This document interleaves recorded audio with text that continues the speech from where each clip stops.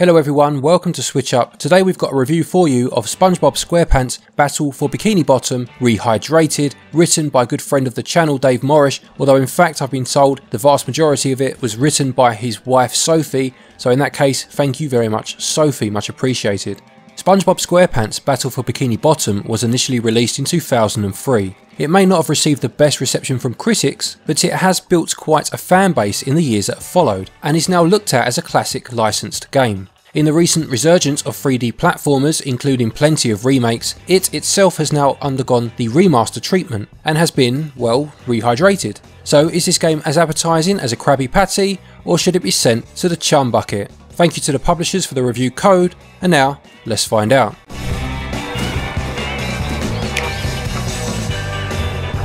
The story starts with Plankton creating robots to wreak havoc in Bikini Bottom on his command. However, on activating the machine, he accidentally sets them to the don't obey setting, and they run wild throughout Bikini Bottom and its surrounding areas. Meanwhile, SpongeBob and Patrick are playing with a toy robot and wish that they could play with a real one using Patrick's magic wishing shell. This leads them to believe they caused the mayhem. So it's up to SpongeBob and his friends to battle the robots and take back Bikini Bottom. The game is a 3D platformer collectathon where you navigate 9 different worlds in order to find the main collectible, the golden spatulas. You start off in the hub world, and each of the main levels are accessed from here once you have the number of golden spatulas required. Beating a main boss battle opens up the hub world further so you can access more levels. You also have shiny objects which act as the game's currency, either paying a clam to open new pathways or Mr. Krabs to buy golden spatulas in the main hub world. The other collectible is Patrick's socks. Find 10 of these and he will give you a golden spatula. It is a bit strange that Patrick is a playable character helping you find the spatulas, yet he seems to already have a load of them on his person. But I guess it's in keeping with their characters to not notice something like that. As mentioned, Patrick is a playable character, as is SpongeBob and Sandy Cheeks, and all three of them have different movesets. You primarily play as SpongeBob, who has the richest moveset, being mainly bubble related and also using his bubble wand to attack. He learns a few more bubble related moves as the game progresses. When you encounter a bus stop, you can switch to either Sandy or Patrick depending on the level. Patrick's unique moves revolve around picking items up and throwing them, and Sandy has a lasso to attack with, as well as being used to hover in the air. Her platforming sections I found were the most fun. The levels themselves are mostly linear in their design, with 8 golden spatulas to find. These can either be found along the way or by completing a task set by a non-playable character. Sometimes you activate the task by walking up to them and pressing R to talk to them, but more times than most, a cutscene would activate out of nowhere before you'd even seen that the NPC was there.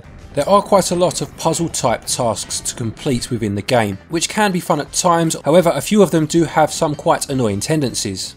There are a wealth of checkpoints along the way, so dying doesn't tend to send you back too far, and there are also warp boxes scattered about to make backtracking easier. It is a shame that there is no map to bring up, as I did find myself disoriented when trying to navigate my way around. Sometimes after an in-game cutscene the camera would be facing the wrong way and I would end up going backwards without realising. One thing that does improve travelling is the fact that you can bring up the menu, which tells you which tasks you have been set or have completed in each world. Selecting it will warp you straight to that location, which is a nice touch.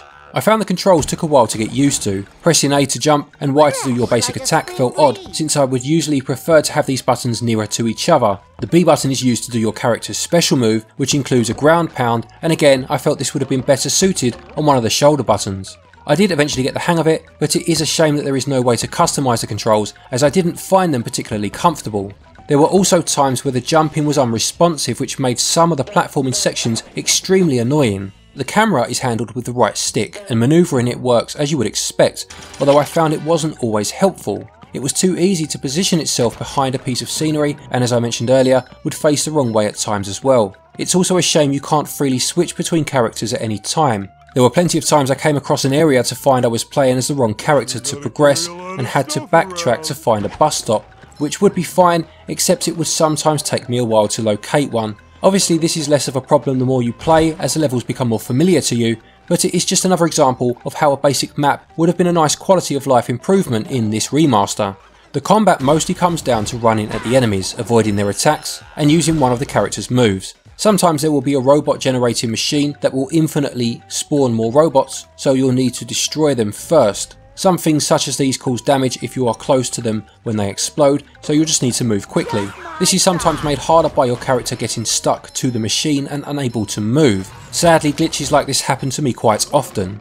It's a shame these happen so frequently and the game doesn't feel as polished as it should. I know that this has sounded quite negative so far, so I do just want to reiterate that I did enjoy my time with the game. The worlds were fun to explore and you had that convenient checklist to help you keep track of what you needed to do and what needed collecting. And I must admit I did find it quite compelling trying to find more of the spatulas, with my love of collectathons making sure I didn't put this game down too early.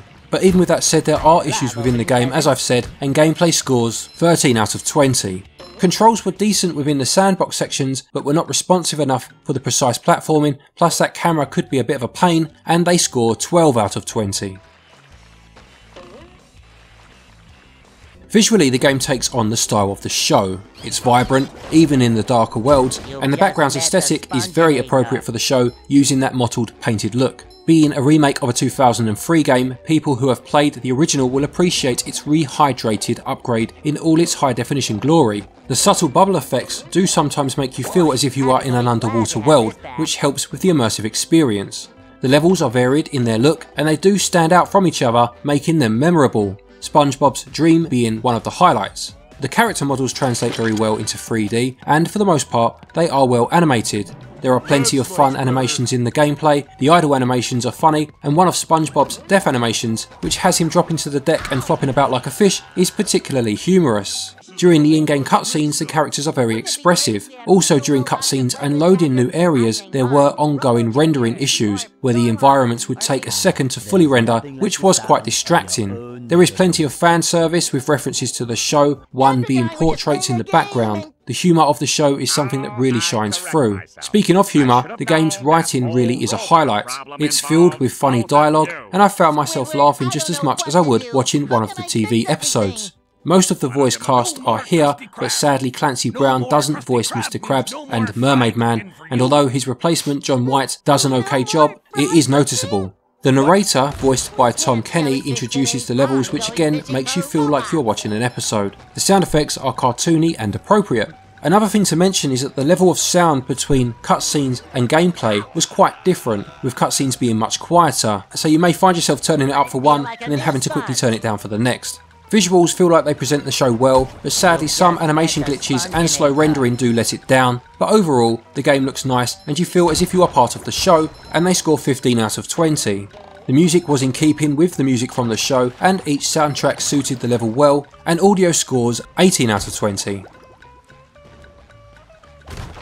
Battle for Bikini Bottom costs £24.99, €29 or $29.99 or 47 Australian dollars 95. With 100 golden spatulas to find plus 80 of Patrick's socks, there is certainly plenty to do. There is also a multiplayer mode featuring a boss cut from the original game, and it can be played locally or online and acts as a very basic horde mode, which to be honest we didn't find particularly engaging, but it is here new for this particular iteration. Although at a cheaper price point than some new games, it's not as polished as it should be for a game that has this price point. I feel that when you look at things like the Crash and Spyro remake trilogies, which are only priced at £10 more than this game, it kind of puts the price of this game into some context. Personally, I would have loved for them to have included a remaster of Revenge of the Flying Dutchman as well as part of the package. Maybe that's just me being greedy though. Nonetheless, value scores 13 out of 20.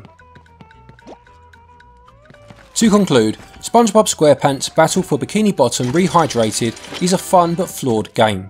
Fans of 3D platformers, especially collectathons, will find a lot to enjoy here, as will fans of SpongeBob in general. However, the problems this game has can be off-putting, especially in the game's more difficult sections later on, where unresponsive controls and precise platforming really don't mix very well, especially when you throw in an awkward camera. You'll definitely get some laughs out of this and enjoy seeing the world, but I can't help but feel that a game so fondly remembered by so many people should have been given a bit more care and attention when being remastered so many years later. If nautical nonsense is something you wish for, this game will happily provide it for you, as long as you can accept it, warts and all.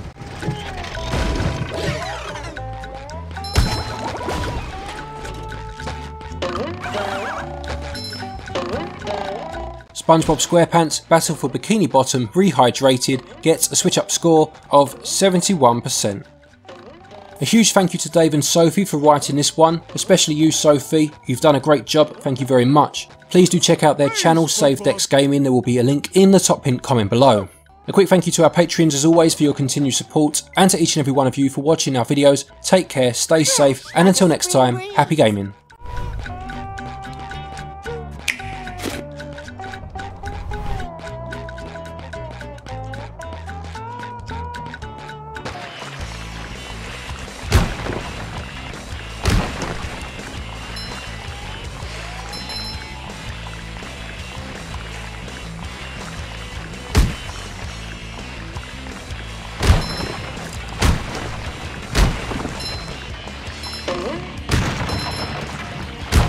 I love opening presents.